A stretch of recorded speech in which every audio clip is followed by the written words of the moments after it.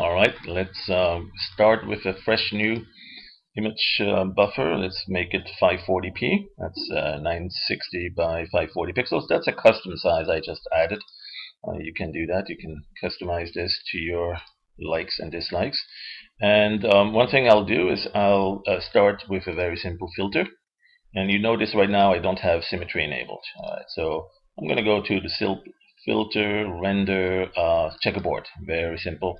And it doesn't matter really what colors we'll use. Let's make it bright. Why not? High contrast and a little bit larger. There you go. Now I'm going to enable symmetry. Okay, actually the mirror, and you see that it's kind of readjusting things a little bit. Okay, and next thing is I'm going to go make it blurry so that we have soft edges along these transitions. So Gaussian blur is a good one to use. And let's go like this. And then the next thing I'm going to do is get one of those sharpening filters. The Max Sharpen has a nice side effect of color reduction, and it does a couple of nice appearance changes here. It's still fully symmetrical now. And next thing I'll do is I'll just turn this into an animation here. I'll create an animation of 30 frames, short enough, and then I'm going to do filter, which has the animated tunnel. And in this case, I'll just fly through the tunnel. So I'm not going to have it twist, just fly in. And there you go. So you see it render now each frame of the 30 frame sequence. And there you go. So now you click on the animation toolbar, you can now fly through that.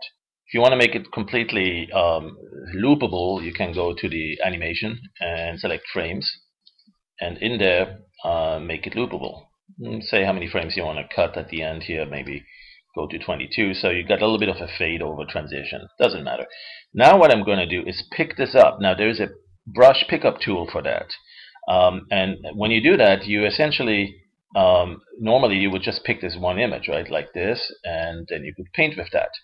Okay, and symmetry is still enabled. I'm going to undo that, and instead I'm going to say, let's pick up not just this one frame, but let's go to the very beginning, the first frame, and pick up the whole animation. Not necessarily the whole width and height, maybe just a portion like this much there. But before I let go, I hit the Alt key.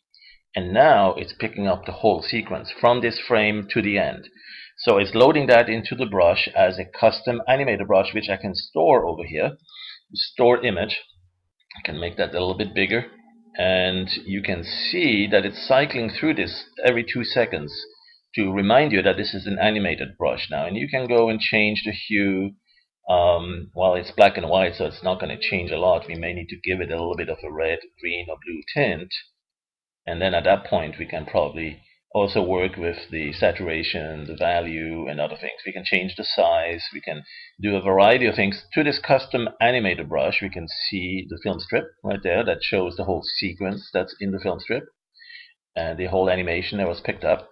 And we can now go paint with that. And of course, if we set the opacity to complete, then you got, with mirror enabled, you get that expected mirror animation painting. But now what I'm going to do is undo this, and I'm going to hold the Alt key down as I'm painting.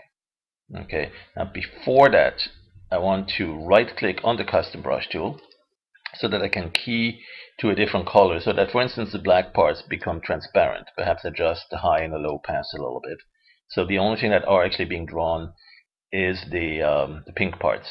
Alright, and so there we go.